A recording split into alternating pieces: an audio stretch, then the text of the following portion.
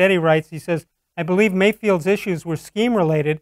When you look at what he had in success in 2018, which was play fake and short drop passes, they didn't do nearly as much of that in 2019. He was given deep drop back passes and just didn't have the line that would protect for that long. If they get back to his strengths, they could do as well as 10-6 or 11-5. Bud, what do you think about that?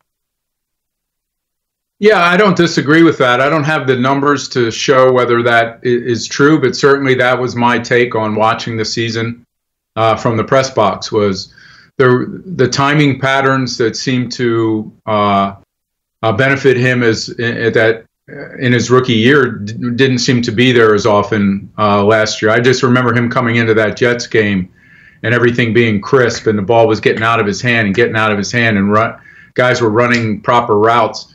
Whereas it seemed to me that last year they were looking downfield because of the Odell Beckham factor. They had him. They wanted him to make the kind of acrobatic plays that we know he can make. And I think they fell in love with that notion.